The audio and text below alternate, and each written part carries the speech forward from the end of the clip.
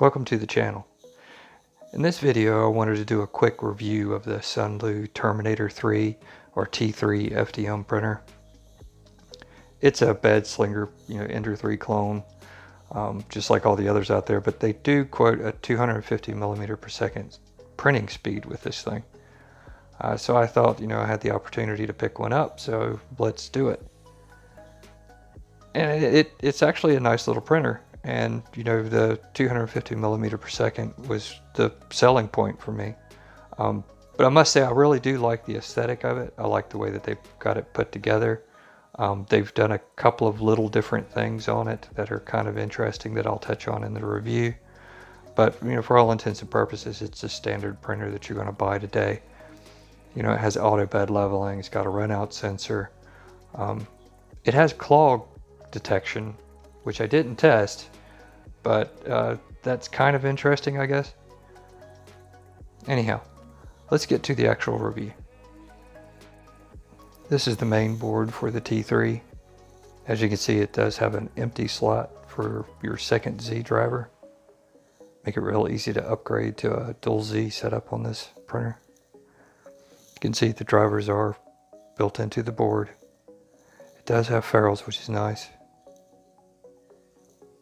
Board itself appears to be custom. Now it has a GigaDevices GDM F32303, which is a clone of the 103, just like the crealities. There's your blower. It's not really positioned very well, but I guess that works. I haven't had any problems with it. All in all, a tidy little setup. Don't really like the drivers built into the board though.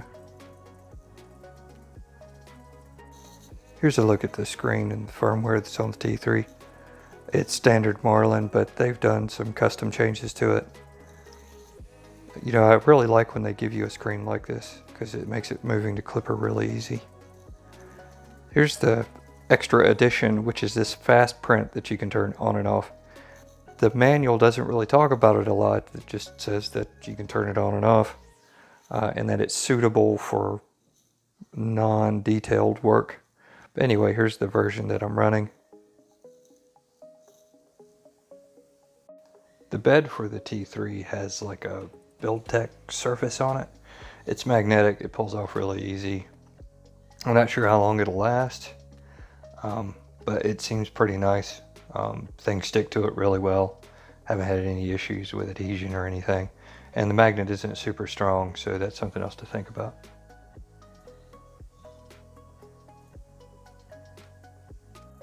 So I just wanted to take a second to touch on the base of this T3. I think Sunlu's done a really good job of, the way that they've styled it. The design of it is, at least in my opinion, nice. Really, the only bad thing I can think is that the bed gets in the way of the screen. But other than that, I love it. The T3 has a Y tensioner to make it really easy to tune that belt. And it also has one on the X-axis. I think most of the newer printers that you see now are going to come with these stock. But it's still a nice touch, not to have to loosen up bolts and things like that to get the belts right.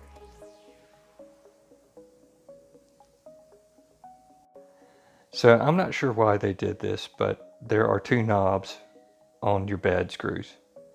I guess one of them acts as a lock due to the speed of it. I don't know, but the screw is too long for you to compress your springs the way you should when you set your bed tension, because it'll hit the base, which isn't a good thing.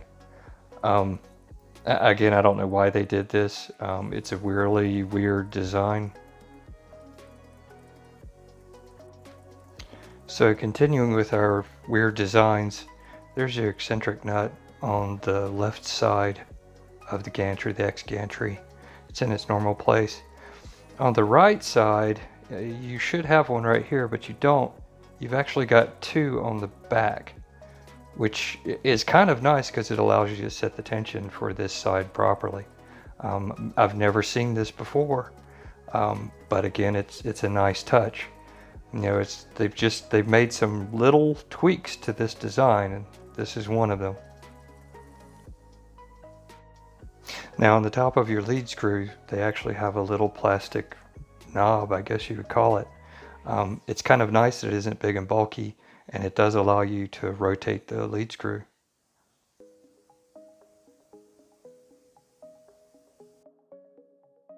Another nice change is that the fan to the power supply here is thermal, so it only comes on as needed, which is really nice that you don't have to listen to that fan all the time. Another nice thing that they've added here is this extruder. It's all metal, dual geared. It has a stiffer spring in it, as you can see, a yellow spring. But something else they've done is that the clips that you see, you know, that are normally made of plastic, these are made of metal, which I thought was a really nice touch. I've never actually seen these clips used before, but they've got two right here. So that's not going anywhere. Really nice touch. So this is kind of odd, but they actually have a fan that sits and blows against the extruder motor. Again, I think this is due to the speed of the machine, but that's a really nice touch for you.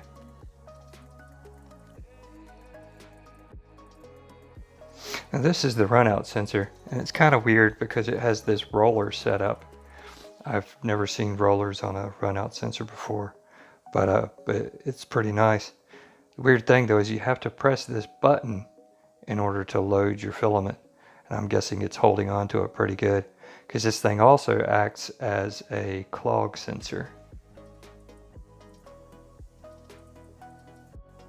Now this is just a closer look at the hot end. You can see the BL Touch that we have here. It's a standard V6 style hot end. Nothing really special about it. You know, just like you'd find on pretty much any creality. There's your exhaust fan, and there is your parts cooling fan, just like any Ender clone you would see.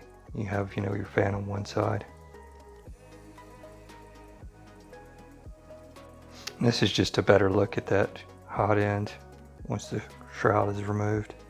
Like I said, it's a standard, you know, what you'd find on any creality machine. So I want you to see how fast this thing goes through its probing for the auto leveling.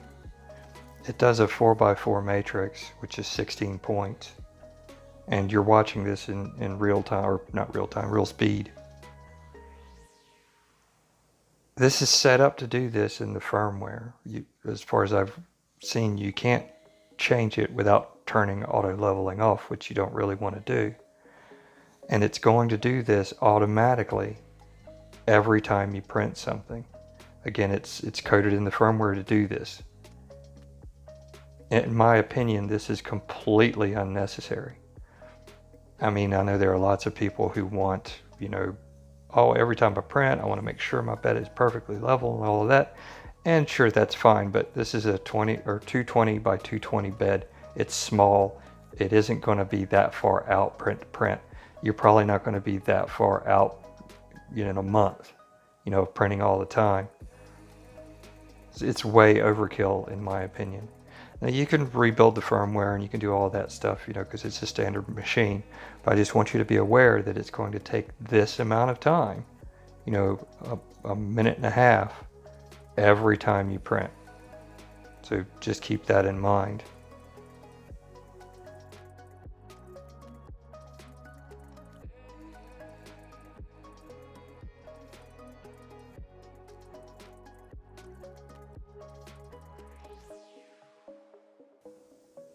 Now this is the first print from the SD card. It's a little spatula. And they had this labeled at taking 15 minutes to print. It actually took 40 minutes to print, which is kind of interesting. Especially for a printer that's labeled as a high-speed printer. So let's see how our spatula turned out.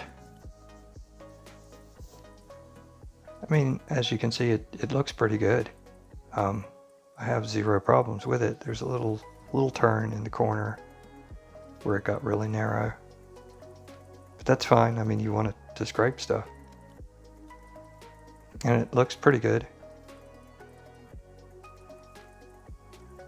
Zero problems with this print other than the amount of time it took. This is the second print on the card. It's a cup. It's supposed to take 3 hours. It actually took 7 hours. So either their numbers are off or I'm printing something wrong. Maybe I need to enable that fast print option. Okay, let's see how our cup turned out. Now this thing took forever to print, but it looks pretty good. I guess really the only complaint that I have about it is that seam, if you can see that right there. And that's probably the filament that I chose. This printer hasn't been tuned at all. This is the G-code that, you know, came on the SD card. So you can kind of expect some of that stuff, especially when not using their filament. But it looks, you know, it looks like a cup, and there's not a whole lot else to say. Again, that seam is really the only problem that I can see on it. I mean, your layer lines look really good. The outside seam isn't really that bad.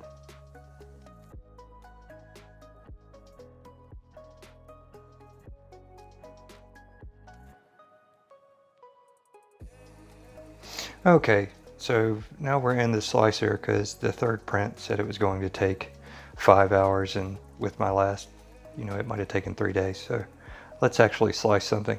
Now I'm using just a standard Ender 3 profile inside of Cura. This is all standard defaults. I've got a Voron cube loaded here. We're going to print it on, you know, draft mode 0.28 because we're kind of looking for speed. I really want to see how fast this thing can print.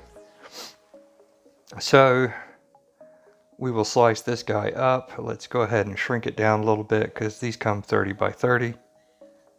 I want to print it 20 by 20. So let me change these real quick.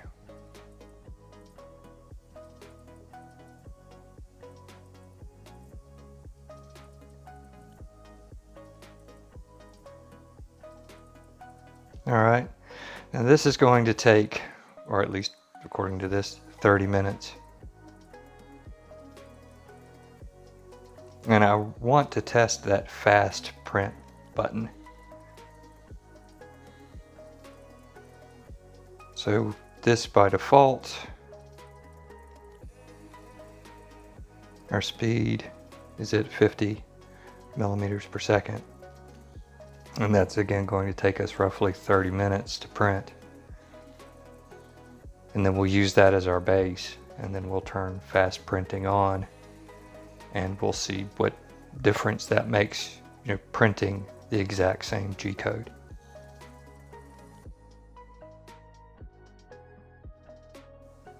Okay, so it's printing out that Voron cube now.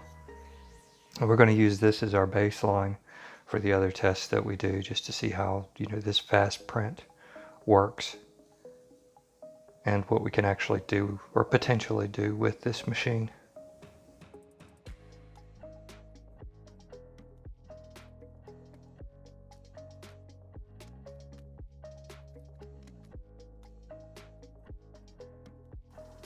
Okay, and as expected, this took 30 minutes, and it actually looks really good.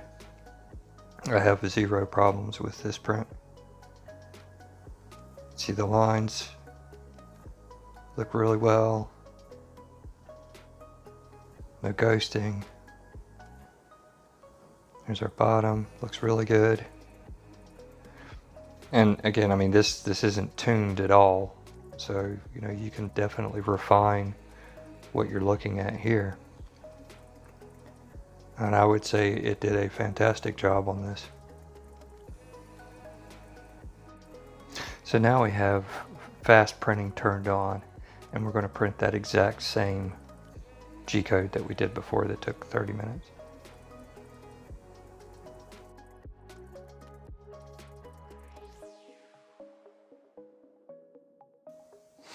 Okay, so let's see what we got here. Oh, that isn't too good. I mean, you have to keep in mind this is an untuned printer. And I mean, it doesn't look too bad, but it doesn't look too great. You can see there's some under extrusion. First level's way too fast. Lots of under extrusion.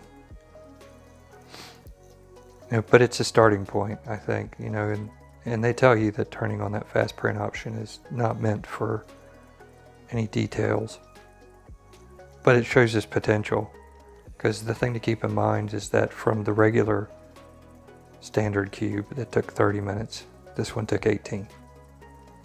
So that's a big jump. Okay, so this is the same Voron cube, but I re-sliced it using one of my speed profiles, because I'm really interested to see how this thing is going to do using an actual tuned profile. So let's find out.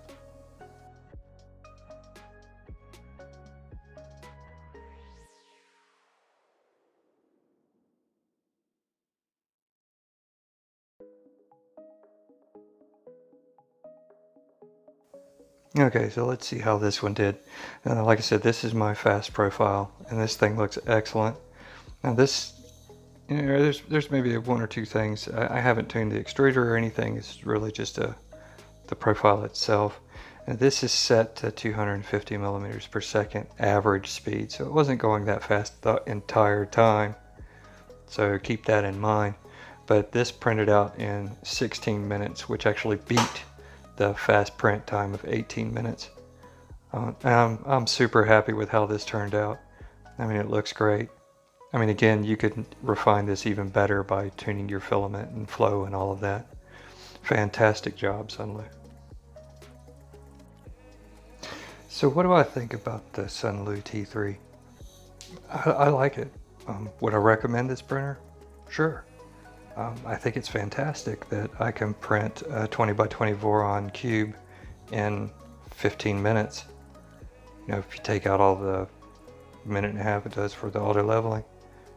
Now, as for that, it does a 4 by 4 mesh every time you print. I don't like that. And I really don't like the dual knob design of the bed.